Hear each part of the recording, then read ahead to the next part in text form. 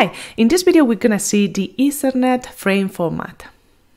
This frame has these fields that you can see in the image, and particularly you can see the preamble, two fields for the destination and source addresses, another field for the length and type, another for the data, and finally the cyclus redundancy check that you already know. So just before explaining each of them, we're going to see why one of them is length and type at the same time. So initially, in the very first version, we have the IEEE 802.3 version of the frame, and that field meant the length of the frame without the preamble. Okay. Afterwards, this was extended, defining the Ethernet frame, and this was extended, and this field now represented also as well the type. And we will see how this works. So let's start first with the preamble. The preamble is a number of bits just to synchronize the receivers and the sender's clock. Okay. In particular, we have 8 bytes. The first 7 bytes have a specific pattern with 1010, and the last byte is almost the same but with 2 ones at the end. So remember that at the end, in the link or in the cable, we have a signal which is 1 and 0s because we only can have some of them. So to distinguish when the frame is arriving, we have this preamble, which is kind of a synchronization. Afterwards, we have 2 fields with 6 bytes each, the destination address and the source address. You have an example of one of these addresses here below, and afterwards you can check one additional video that we are preparing just in case you are curious how this address is defined. In a different video we will explain it. The third field is the length or type. So initially we can see that this is the type, okay, so we can have several types, and remember that this is the type of the upper layer, okay, so if this is the frame and layer 2, we will have the type of the layer 3, okay, of the upper layer. So what protocols can we have there? We can have ones like IPv4, IPv6, you already know. Also ARP is used it's somehow at level in between layer 2 and layer 3 because it checks the hardware address for the routing address, okay, so for the IP address. And then we also have some very old types like these ones that you have here that they are no so much used, so they are not so used anymore, okay. Finally, you have also some reserved values like this one for VLAN that you will see in the following weeks. So when this field indicates the size, when we have a value smaller than this one in hexadecimal, which is 1536, if the value is smaller than this, then we know that this doesn't represent the type, but it represents the length instead, okay?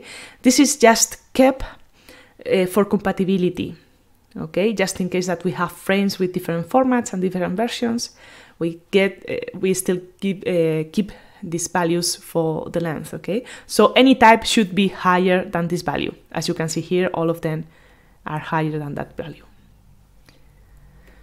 Finally, the fourth field is the data.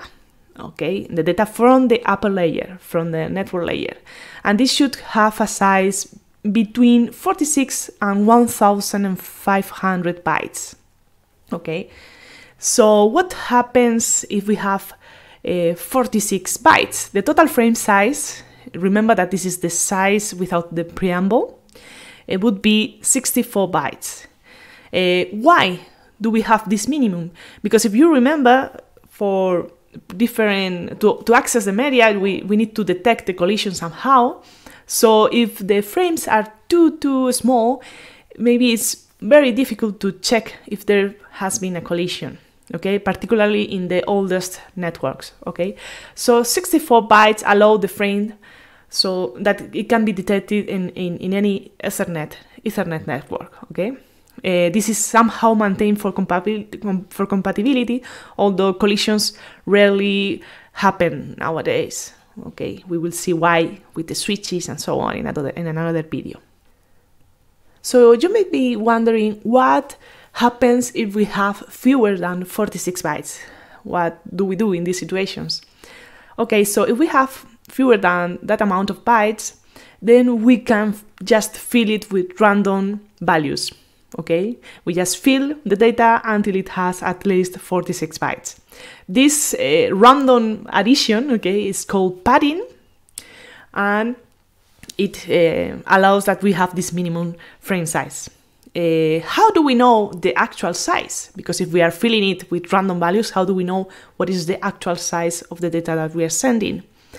It depends on the protocol that we have in the upper layer. Okay, so for example, in ARP, we have always a fixed size of 28 bytes. So if the type says that we have ARP, it is very, very easy. We know that the data is 24 bytes.